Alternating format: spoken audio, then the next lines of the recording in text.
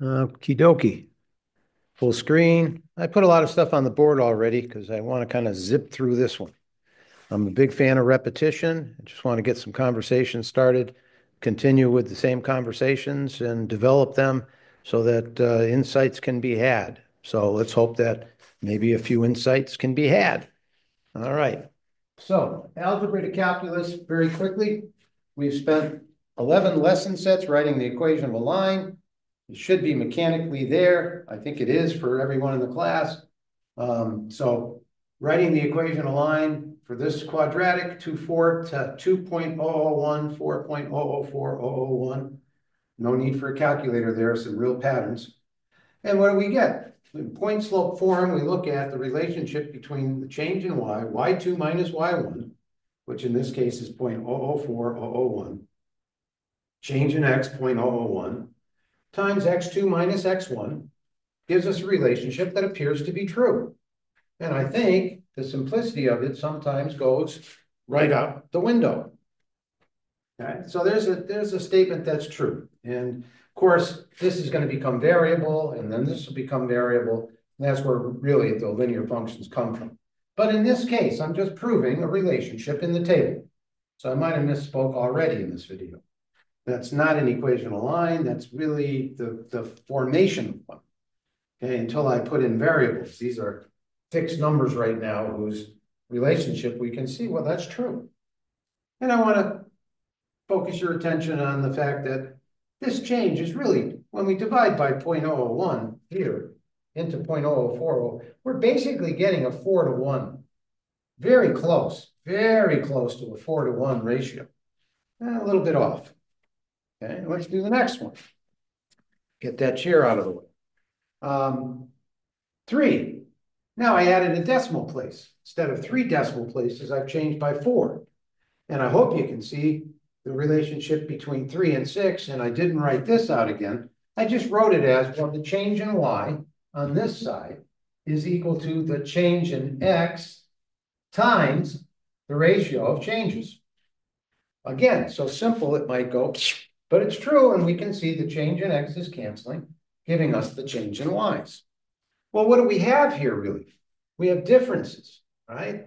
0.00601 to 9 is a difference. But if we say differential, whoa, I think we sound smarter. So I'm going to use differentials so I can sound smarter too, right? We have differentials. And it looks like those differentials here can be canceled out of the problem to get us a simple statement that is true, right? And how would you define these differentials? Well, this differential, dx, it's a small differential of x. I think I can use that language here, right? And I can make it even smaller. And I still get a pattern emanating from this calculation when I look at how do things change in the squaring process from 4 to 4.05 decimal places. Gets me 5 decimal places, but this time that's an 8. Boy, it looks like it's 2 times the x value. That's what it appears to be. And if I change that multiplication, remember it's a multiplication, and I bring it to the other side, I think I'm defining the slope of the quadratic at any instant. I think that at 3 and at 4 and at 2, at 3 and at 4, I think at 2 I'm going up 4-to-1, at 3, 6-to-1, at 4, 8-to-1, and at 0, ooh, 2 times 0, 0, and it sure looks flat there. Okay, well, all well and good. So let's extend this now. Let me get my Rene Descartes over here. We'll take her for a ride. And let's look at some relationships that, I guess I put this up there too, because I wanted to say, we've been working with differentials in the exponential model, the first 11 lesson sets, right?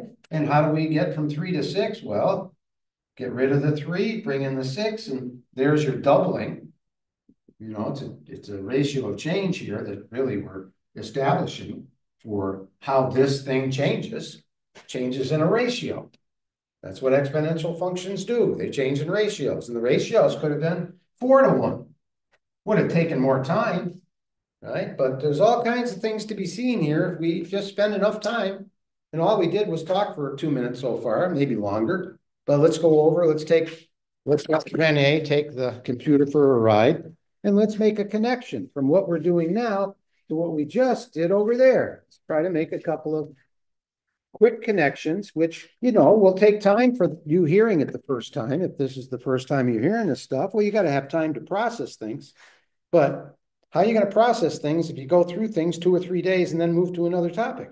But we'll just talk about it for a minute here, and we'll keep talking about it in the future lesson sets. What have we done thus far? We put these things in graphing form, right? We've done minus b over 2a. We've got a 5. We put it in there. We get minus 43. I did it over here for you to see, but you could do it that quickly, right? 20 divided by 4, you can write 5.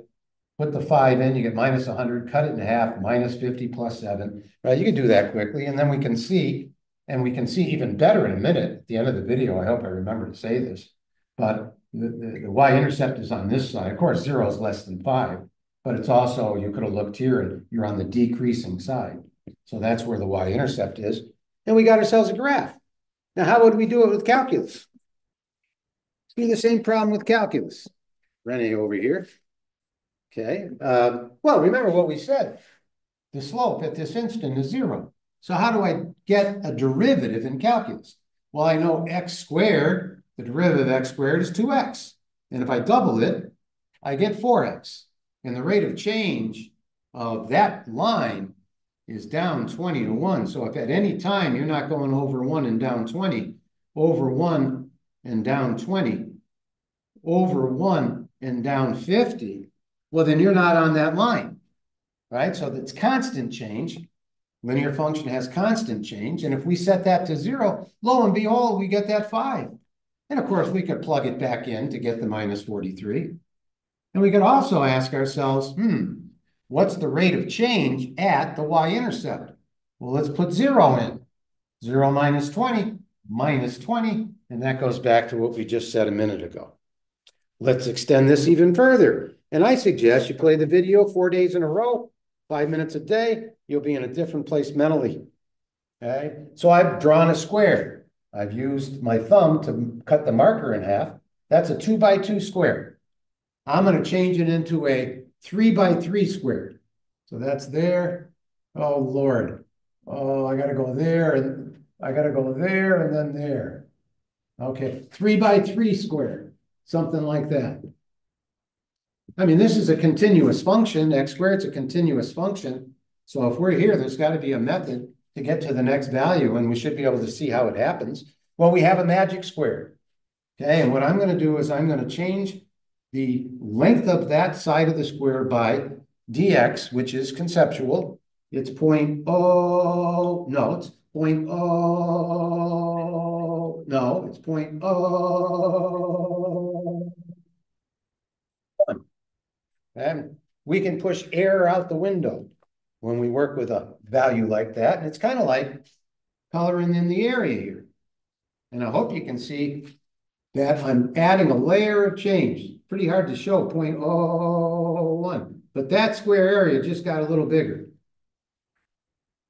And if I put a hinge here and I swing that up, then I have that height. And I decided to match that up, try to match that up exactly to this. Okay, and I think I've done a decent job. So this is a 2x graph, right? And if you put the number, if this is 1, then that is x equals 2 right here, right? And if I erase everything else right here, then that is my new layer of area. That's my new layer of area. If I swing it up, right, I think as I keep going along, area, right? Eventually, this box is going to be 9 units of area. And I think every time I do that, I could add another strip. I'll actually go back to where it was. Another strip, a little bit bigger than the previous one. And I would eventually fill in that entire area here with what? Rectangles, defined to be, can you see the bottom of that? Barely. And so what's the width? Well, the width is dx. How am I getting heights? Well, I got to figure out what x I'm at. This is x equals 3. So that height is going to be 2 times 3. This is going to be a 6-unit height. This is going to be a 4-unit height. Well, that's a trapezoid. You don't need calculus for a trapezoid. The width, which is 2, no, width is 1, sorry. From 3 to 2, the width is 1 divided by 2. Altitude on the left, altitude on the right, and half of 10 is 5. And the original was a 2 by 2, 4 to a 3 by 3. I think we can see the amounts of those. And let's go right over here and explain what that is symbolically. So what I did is I integrated this side, I integrated this side, and this appears to be giving me the squaring function. Now, I don't want to get into plus c right now. There's enough on your plate. Okay, but what that really is doing is measuring the change from 2 to 3. And x squared, putting 3 into x squared gets you 9, and putting 2 in gets you 4, and that's really the change. And that's really what the fundamental theorem of calculus is about. Here, if we divide by dx, we get 2x, and that's what differentiation is. And they're brother and sister, they're linked. All right, and I guess that's enough. That's enough to think about right now. But when you study calculus, there's all kinds of different connections to slopes, patternable disk. In fact, if I told you what the derivative, if y equals ln of x, put a 1 over x here. Lots to learn. All right, that's enough food for thought for today. And Yasser, if I made a mistake, you let me know. Thank you.